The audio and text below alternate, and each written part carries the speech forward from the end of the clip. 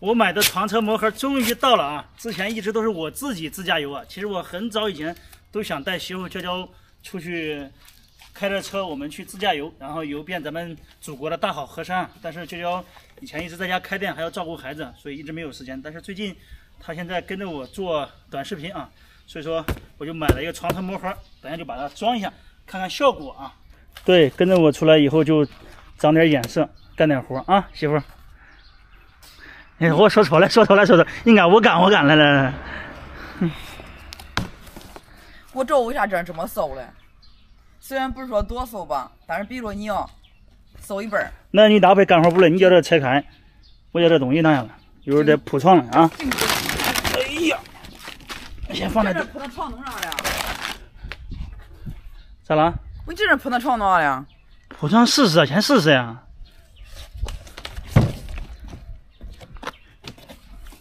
东西全部拿下来啊！这个小车虽然小，但是啊，还是可以弄成一个床车的啊。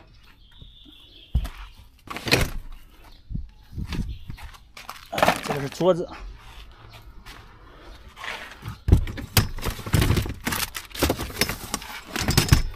还有折叠椅。你叫我先坐这儿，小会儿。来，夫人，请坐。小会儿，这叫我搁这走地儿，你带我真亲呐！那凉快地儿你不给我放。哎呀，真的。哎，看这小花，这小绿树，看这儿吧，去我掐一朵。那花会管采？你没有听说过那一句吗？路边的野花你不要采，采了也白采。是呀。你懂得怪多呀。那你看这别墅多好看。哎，人家给了做，我给外人做。作为一个男人的你，有没有一点自卑感？夫妻同心，其利断金，咱俩一起加油挣钱，好不好？面包、牛奶都会有的。反正30多了，我还没吃上嘞，也没喝上嘞。净是给我画点大饼，那饼越比越大。那饼也可好吃啊。我们现在把这个后排座椅放倒啊。这个原车的话，它是不能放平的啊，这款车必须要拿一个魔盒来搭配。后排放倒以后就是这样的啊，中间高，后边低，就没法睡觉啊。那这是储物盒，往后边一放，这个也是储物盒，刚好卡住。男女搭配，干活不累。哎，这是放左边的，这就。是的，已经放进去了啊。然后放右边的，刚好你看放平了啊。一直在管养鱼，管养鱼，你睡觉嘞？都是叫养鱼。睡觉。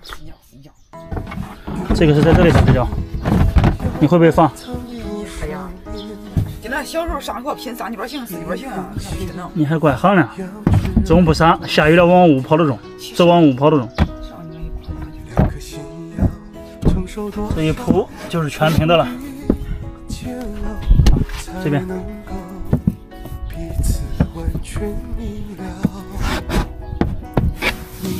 娇，你想去哪儿？我带你去，好不好？哪怕是天涯海角，我都带你去。天涯海角，只要没你，我哪儿都想去；有你，我哪儿都不想去。耶！我想到买个这都是咱俩出去的。我可受这罪了，我挑这里头。这咋了？这是一种浪漫，知不知道？啊？是一种享受。我跟你说，这就1米宽吧？你知道你自己挑这多宽不知道？一会儿试试不就知道了？你试试，你挑上，它就摸的地头。你试试嘛。老远。瞅一下。我看下来，这就是够你那一个吨位，一个味儿。咱俩。你这本来这都真窄，你还那么胖，一会儿试试嘛。还那么宽。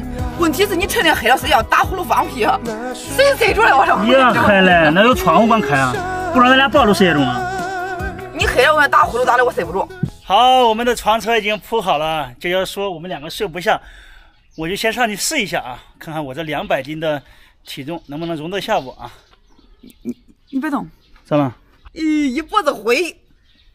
我刚洗了澡，哎对，今天早上我打扫卫生那个家你忘了，全是灰尘，我还拖地。我可是居家3好男人。今天早上家里面大扫除了，因为农村的话灰尘比较大啊，所以就全部整了一遍，让媳妇娇娇也休息一下。平时都是她打扫的。哎，对，这句话说的还可以。以后好好爱。别真麻了，撒狗粮，只给你吃狗粮。现在我来试一下这个床车啊，脚你可不要撸的肥头大耳的啊。你看我能不能塞下。我去，哎呀，来吧脚，咱俩一块塞。看看，咦，你撸的角度好点重不重？这边20公分，这边30公分。我这1.78米的身高，200斤，黄金比例啊。我跟你说，黄金比例哈，都有点配不上你，你应该钻石比例，我感觉才能配上你。这有点短，因为这个车这里还有点缝隙，到时候可以加一个板，然后刚好我睡。娇娇的话1.6米多就可以睡啊。好，你搁这儿睡吧，我回家煮饭呢。你男左女右，来你过来你。我调哪儿？调这边嘛，咱还不够你睡嘛。来吧，亲爱的。你往这一调，我都嫌急得慌。呀嗨嘞，这车应该有1米5宽吧？哎呀，除了车门，估计也有1.2米宽。咦，我不调了。再不调了？哎呀，梗死我了！还要铺一个床垫的，到时候我给你买个席梦思床垫。不是的呀，你这屁股压着底下窝了呀！你看看，你看，哎呀，确实，我去，还要我的腰啊！压了个坑，快叫我起来，下去呢！还要咋弄呀？我的腰啊！你还要我的？慢点。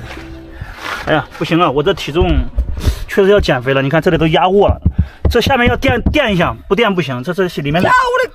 这了，磕住了，盖爆了。磕到这。行，好，行。我不睡那个猛棒的，我跟你说了没有？我不要。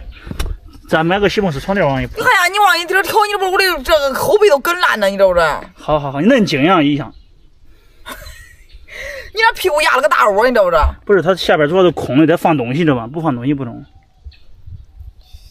我不说了，我这样看见你这么肥，我。咱能不能少说几句？我最近不正在减肥吗？天天说的都不想吃饭呢。你看你不是，我那儿跟你说，我给你看那个解剖的，你知不知道？看那个解剖的那肚子里那全是黄油，我让你看你那肚子就那样。咦，你别吓我了你！我不是吓你的，你肚子里全是油，你看。本来心情好好的把床铺好，跟娇娇好好的共度良宵，但是他说这个太硬了，我说到时候买一个席梦思床垫铺上就可以了，知道不？买个这花几百块钱，再买个席梦思床垫，搁这就挨死。那出去开放，咱俩你跟着我吧，你还不住那小宾馆，你一住都得住100多200的，那两海的都回来了，是不是？我要是直接调这中，你调这你那屁股一压，可能有坑子。我减肥，重要的事情说3遍，减肥 OK。这个床其实铺的真挺美的，只是说我们拿的东西不够啊，下面还要铺一个床垫啊，这样就完美了。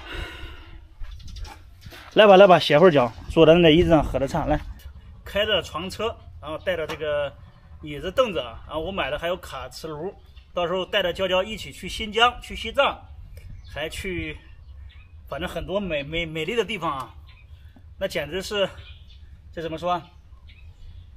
你多说点，多喷点，你说了我也去了。不过这个床娇娇说不太舒服，因为太硬了。它不是不太舒服，我不想再重复了。最近我把它整改一下，然后把我自己也整改一下，减肥啊！我跟你说，你不瘦到150斤，我哪我都不去。200斤瘦到50斤要多长时间？年底之前？你爱瘦不瘦？那得虚脱了，我估计。你爱瘦不瘦？你瘦不瘦跟我没关系，又瞅不住我，又胖不住我，肚子搁我肚子上，对不对？减肥。回家喝面条子，走。